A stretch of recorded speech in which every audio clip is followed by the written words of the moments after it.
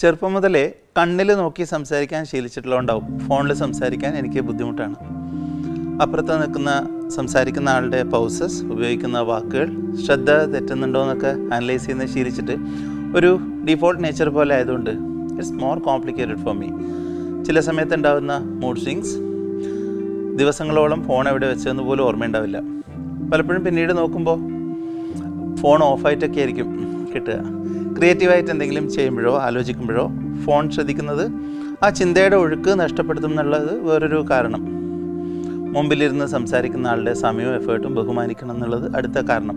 ഇങ്ങനെ ഫോണിൻ്റെ കാര്യം വരുമ്പോൾ ഞാൻ എന്തുകൊണ്ട് നല്ലൊരു കോൺവെർസേഷനിസ്റ്റ് അല്ല എന്നുള്ളത് മറ്റുള്ളവരെ പറഞ്ഞു മനസ്സിലാക്കാനും മോറോവർ എന്നെ തന്നെ കൺവിൻസ് ചെയ്യാനും ഒരുപാട് കാരണങ്ങൾ ചിന്തിച്ച് വെച്ചിട്ടുണ്ട്. പക്ഷേ എന്തൊക്കെ പറഞ്ഞാലും ഐ ആം റോങ്. അതുകൊണ്ട് ഈ എപ്പിസോഡ് റിലീസ് ചെയ്യുന്നതിന് മുമ്പേ ഞാനൊരു 5 തവണയെങ്കിലും ഇത് കാണും. നമുക്കൊരുമിച്ച് പഠിക്കാം.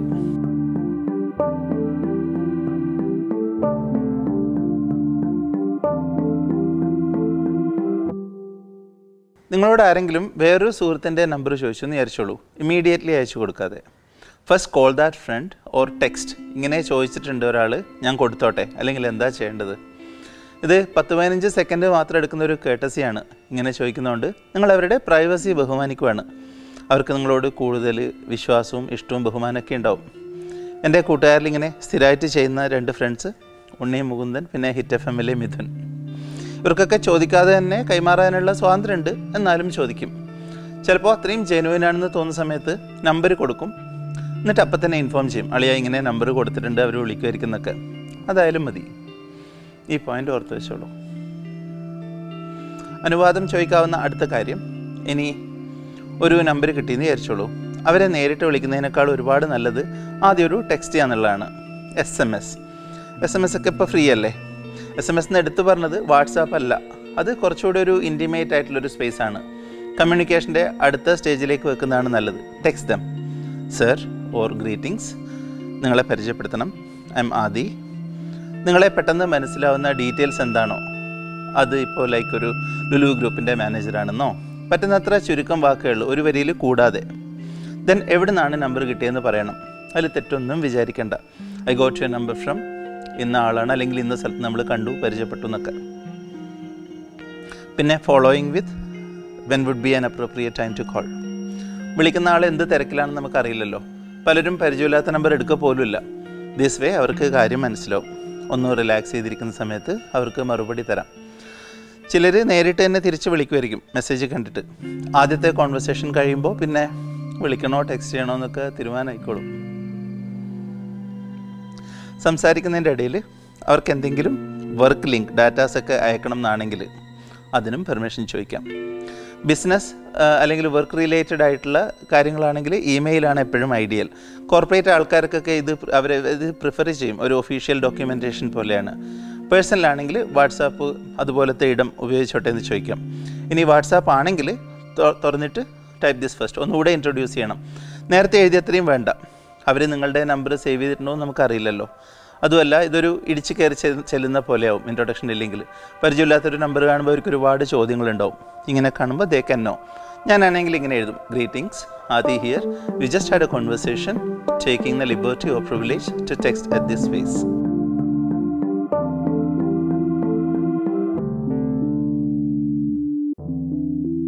നമ്മളൊരു കോൾ ചെയ്യുമ്പോൾ മറുവശത്തുള്ള ആൾ ആൻസർ ചെയ്യുന്നതിന് മുന്നേ തന്നെ നല്ല മാനേഴ്സിൻ്റെ പാഠങ്ങൾ തുടങ്ങുന്നതാണ്.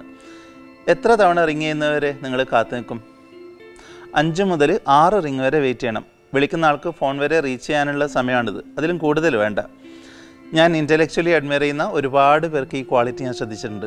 എക്സെപ്ഷൻ ഉള്ളത് പ്രായമായിട്ടുള്ള ആൾക്കാർ, അല്ലെങ്കിൽ പ്രഗ്നൻ്റ് ആയിട്ടുള്ള ആൾക്കാർ, വീട്ടമ്മമാരൊക്കെ വിളിക്കുമ്പോഴാണ്. കിച്ചണിലൊക്കെ ആണെങ്കിൽ കേൾക്കണം എന്നില്ലല്ലോ, അവർ കൈയൊക്കെ തുടച്ചിട്ട് വേണം എടുക്കാൻ. അവർക്കൊക്കെ ഫുൾ റിങ് ആവാം. കുറച്ച് കാര്യങ്ങളോട് ശ്രദ്ധിക്കാം. ഒന്ന്, കുറച്ച് സമാധാനമുള്ള വലിയ ബഹളങ്ങളൊന്നും ഇല്ലാത്ത സ്ഥലത്ത് നിന്ന് വേണം വിളിക്കാൻ. TV ഒക്കെ ഓണാണെങ്കിൽ മ്യൂട്ട് ചെയ്യണം. ആരെങ്കിലും വിളിച്ചിട്ട് നിങ്ങൾക്ക് കേൾക്കാൻ ബുദ്ധിമുട്ടുണ്ടെന്ന് വിചാരിച്ചോളൂ. അപ്പോൾ ഷൗട്ട് ചെയ്യുന്നതിനേക്കാളും ഒരു കോൾ ബാക്ക് സജസ്റ്റ് ചെയ്യാം. ക്ഷമിക്കണം, കേൾക്കാൻ ബുദ്ധിമുട്ടുണ്ട്, കുറച്ച് കഴിഞ്ഞിട്ട് വിളിച്ചോട്ടെ, അല്ലെങ്കിൽ വിളിക്കാമോ എന്നൊക്കെ താങ്ക്സ് പറയണം. സർവീസ് കുറവായിട്ടുള്ള സ്ഥലമൊക്കെ ആണെങ്കിൽ വിളിക്കാൻ കുറച്ച് കാത്തു നിൽക്കുന്നതാണ് നല്ലത്. അങ്ങനെയുള്ള ഏരിയകളിലേക്ക് ചെല്ലുമ്പോഴും ശ്രദ്ധിക്കണം. എലിവേറ്റർ, ടണലൊക്കെ. പിന്നെയുള്ളത് മോഡുലേഷൻ. കോൾ എടുത്താൽ ആദ്യം ഹലോ എന്ന് പറയുന്നത് സോഫ്റ്റ് ആയിട്ട് ആവണം. ഭയങ്കര ഇമ്പോർട്ടൻ്റ് ആണ്. അതൊരു ചോദ്യ രൂപേണ ആവണം എന്നാണ്. നമ്മളവരോട് പറയാതെ പറയല്ലേ, ഓക്കെ എനിക്ക് നിങ്ങളുടെ കോള് കിട്ടി, ഞാൻ എടുത്തു, പിന്നെ ഇപ്പോൾ ആരാണ് അല്ലെങ്കിൽ എന്താണ്. അപ്പോൾ ഇത്രയും കാര്യങ്ങൾ ആ ഹലോയിൽ റിഫ്ലക്റ്റ് ചെയ്യണം. Hello hello. മുമ്പ് ഞാൻ നല്ല ഷൈ ആയിരുന്ന സമയത്ത് ആരെങ്കിലും ആദ്യമായിട്ട് വിളിക്കുമ്പോൾ ചിലരിങ്ങനെ ഹലോ അപ്പം തന്നെ കട്ട് ചെയ്തിട്ട് ഹൂ ഈസ് ദിസ് എടുത്തു മുറിച്ച് ചോദിക്കരുത്. നല്ല റൂഡായിട്ടുള്ളൊരു കൺസിഡറേഷനാണത്. അതിനുശേഷം നിങ്ങളെ ഇൻട്രൊഡ്യൂസ് ചെയ്യണം. ആദ്യമായിട്ട് വിളിക്കുന്നതാണ്, SMS ചെയ്തിട്ടില്ല എന്നൊക്കെ ആണെങ്കിൽ പറ്റാവുന്നത്ര ചുരുക്കം വാക്കുകളിൽ പരിചയപ്പെടുത്തണം. ഐഡൻറ്റിറ്റി പറഞ്ഞതിന് ശേഷം എവിടെ നിന്നാണ് നമ്പർ കിട്ടുന്നതെന്നും പറഞ്ഞതിന് ശേഷം വിളിക്കുന്നതിൻ്റെ പർപ്പസ് പറയുന്നതിന് മുന്നേ ഇത് സംസാരിക്കാൻ പറ്റുന്ന സമയമാണോ എന്ന് ചോദിക്കണം. കാര്യം അവതരിപ്പിക്കാൻ 1 മിനിറ്റിൽ കൂടുതൽ എടുക്കുന്നുണ്ടെങ്കിൽ മാത്രമാണ് അങ്ങനെ ചോദിക്കേണ്ടത്. പറ്റുവാണെങ്കിൽ ടൈം ഇൻഡിക്കേഷൻ കൊടുക്കാം. ഞാൻ 1 മിനിറ്റ് എടുത്തോട്ടെ, അല്ലെങ്കിൽ 2 മിനിറ്റ് എടുത്തോട്ടെ, എത്രയാണെന്ന് വെച്ചാൽ. തിരക്കുണ്ടെങ്കിൽ പിന്നീട് വിളിക്കാം എന്നാണ് പറയുന്നത്. അവരുടെ സമയം നമ്മൾ ബഹുമാനിക്കുവാണെന്ന് കാണിക്കുവാണ്. ഡ്രൈവിംഗ് ആണ്, വർക്കാണ്, മീറ്റിംഗ് ആണ്, ഉറങ്ങുമായിരുന്നു, ഭക്ഷണം കഴിക്കുവാണ്. ഈ 5-ൽ ഏതെങ്കിലും ഒന്ന് പറഞ്ഞാൽ വേറെ ഒരു കാര്യം പറയാൻ നിൽക്കരുത്. ഓക്കെ സർ പിന്നീട് വിളിക്കാൻ പറഞ്ഞ് അപ്പം തന്നെ കട്ട് ചെയ്യണം. പിന്നീട് രണ്ടാമത് വിളിക്കുന്നതിന് മുമ്പേ ടെക്സ്റ്റ് ദം, ഒരു റിമൈൻഡർ പോലെ. ഇനി വിളിച്ചിട്ട് എടുത്തില്ലെങ്കിലോ, leave them a text message. ഞാൻ വിളിക്കാൻ ശ്രമിച്ചിരുന്നു, സംസാരിക്കാൻ പറ്റുന്ന സമയം അറിയിക്കാമോ എന്ന് ചോദിക്കാം. ദയവ് ചെയ്ത് തുടരെ വിളിച്ചുകൊണ്ടിരിക്കരുത് പ്ലീസ്. എത്ര സമാധാനപ്രിയരാണെങ്കിലും എന്തുമാത്രം നല്ല ലിസണർ ആണെങ്കിലും ഇങ്ങനെ ചെയ്യുന്നത് അങ്ങേയറ്റ അനോയിങ് ആയിട്ടുള്ള കാര്യമാണ്. ഈ എപ്പിസോഡിൽ നിന്ന് നിങ്ങൾ ഏറ്റെടുക്കേണ്ട ഒരു സിംഗിൾ മോസ്റ്റ് ലെസൺ ഏതാണെന്ന് വെച്ചാൽ ഇതായിരിക്കും: not responding is A response, period. എൻ്റെ അടുത്ത സുഹൃത്തുക്കളോടൊക്കെ ഞാൻ പറയും, ഒരു പ്രാവശ്യം വിളിച്ചിട്ടെടുത്തില്ലെങ്കിൽ ഒരു ടെക്സ്റ്റ് അയക്കണം, ഞാൻ ഫ്രീ ആയ ഉടനെ വിളിച്ചോളാം. പക്ഷേ അത്രയും ഇമ്പോർട്ടൻ്റ് ആയിട്ടുള്ള അർജൻറ്റായിട്ടുള്ള കാര്യമാണെങ്കിൽ മാത്രം ഇമ്മീഡിയറ്റ്ലി രണ്ടാമതും വിളിച്ചോളൂ. എക്സാം ഹാളിൽ നിന്ന് ഇറങ്ങി വന്നിട്ടാണെങ്കിലും ഞാൻ എടുക്കും. പക്ഷേ മേക്ക് ഷുവർ, പണ്ടത്തെ പുലി വരുന്നേ പുലി പോലെ അങ്ങനെ don't break that privilege.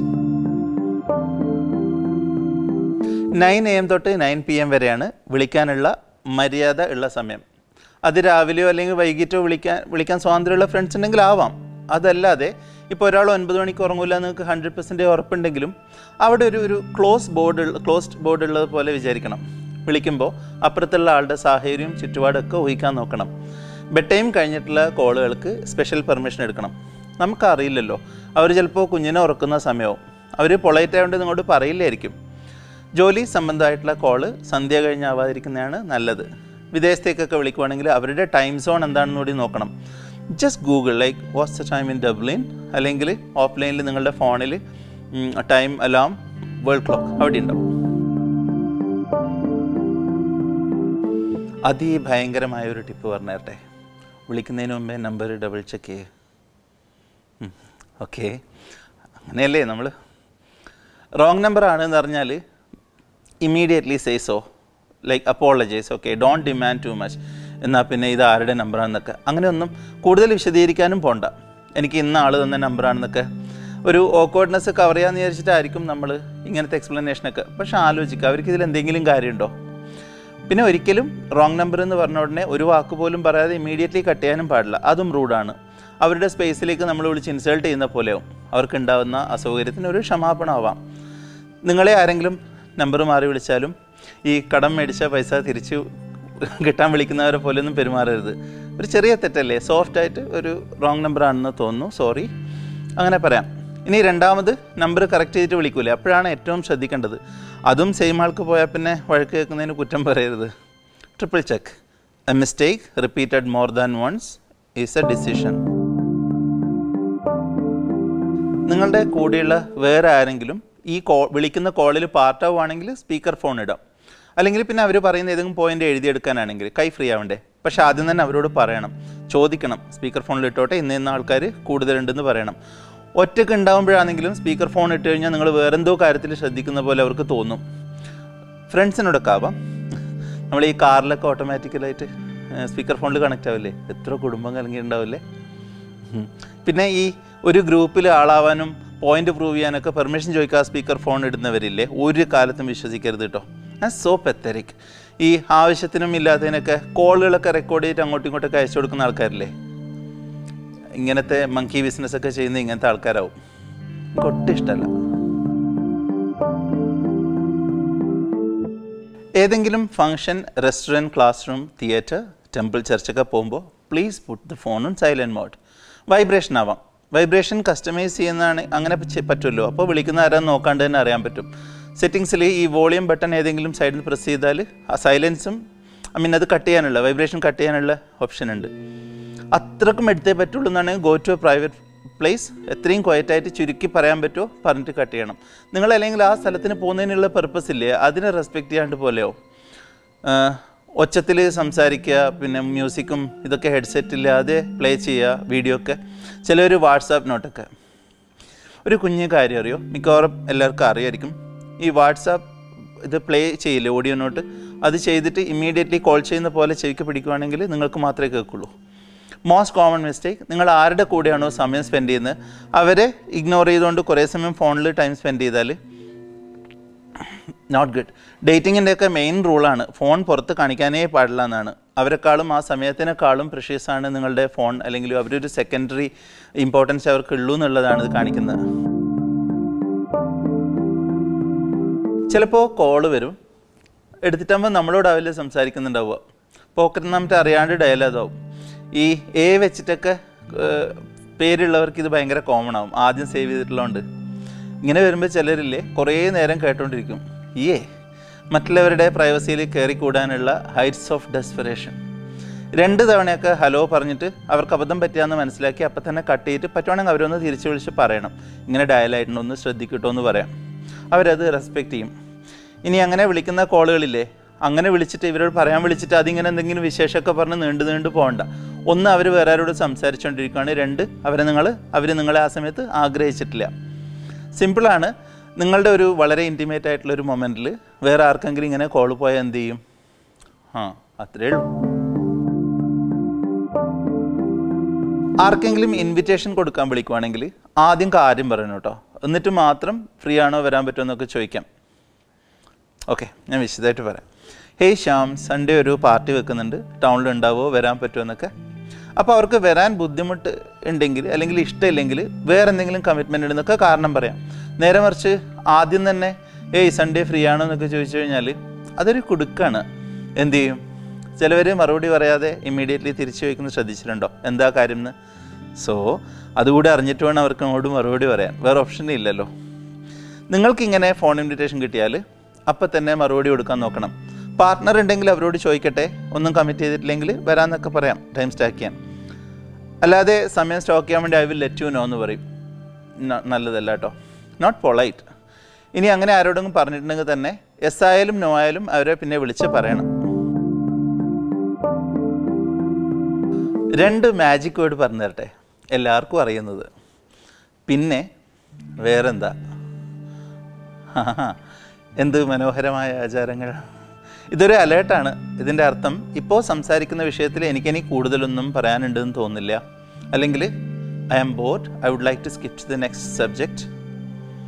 ഇതുവേ cut ചെയ്യാൻ സമയമായെന്ന് നമ്മളെ മനഃപൂർവ്വം സബ് കോൺഷ്യസ് ആയിട്ടോ റിമൈൻഡ് ചെയ്യിക്കുവാണ്. കോളേജിലൊക്കെ പഠിക്കുന്ന സമയത്ത് ഈ പ്രേമിക്കുമ്പോൾ ഓർമ്മയില്ലേ, സംസാരിക്കും വേണം, ഒന്നും പറയാനുമില്ല. അപ്പോൾ ഒരു 3-4 പിന്നെയും ഒരു 5-6 വേറെന്താ ഒക്കെ കഴിഞ്ഞിട്ടാവും കോള് കട്ട് ചെയ്യുന്നുണ്ടാവുക. ഇത് നിങ്ങൾ വേറൊന്നും വിചാരിക്കരുത്, ഞാൻ എൻ്റെ സുഹൃത്തുക്കളിലൊക്കെ ഇങ്ങനെ ഒബ്സർവ് ചെയ്തുകൊണ്ട് അങ്ങനെയാണല്ലോ.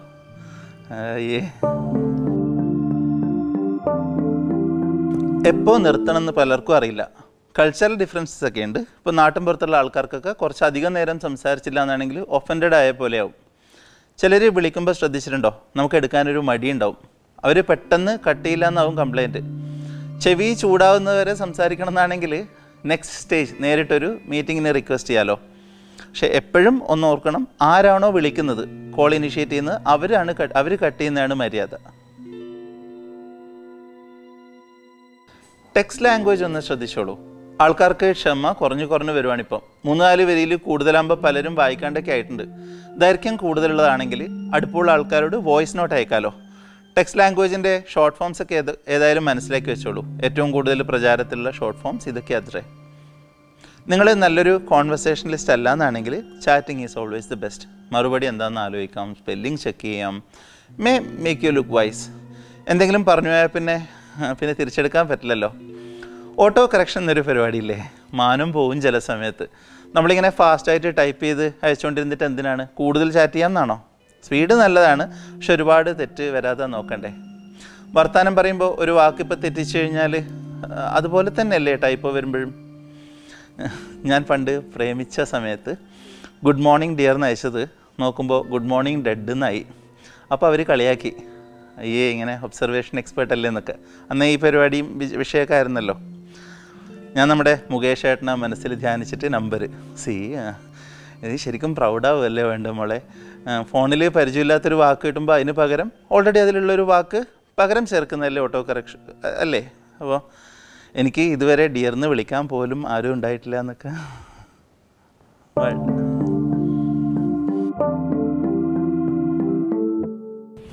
ഡിലീറ്റ് ഫോർ എവ്രി വൺ, ഇത് റീസെൻ്റ്ലി വന്ന പരിപാടിയല്ലേ? പക്ഷേ ഗ്രാവിറ്റി അറിയാണ്ടാണ് എല്ലാവരും ഉപയോഗിച്ചുകൊണ്ടിരിക്കുന്നത്.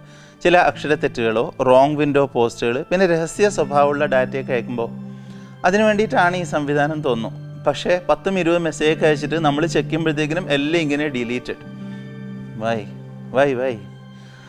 നിങ്ങളുടെ ചിന്തകൾക്കും ആശയങ്ങൾക്കും തീരുമാനങ്ങൾക്കും സ്ഥിരത ഇല്ല എന്നാണ് കാണിക്കുന്നത്.